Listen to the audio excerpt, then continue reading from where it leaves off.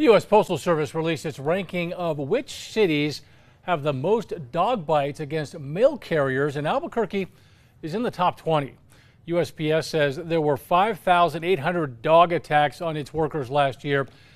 L.A. came in at the top spot with 65. Houston, Chicago, St. Louis, and Cleveland round out the top 5. Albuquerque tied with San Antonio and Sacramento, coming in at 16 with 26 attacks. Next week is their annual National Dog Bite Awareness Campaign. The best way to prevent an attack is to keep your dog inside, behind a fence, or on a leash before your mail carrier arrives.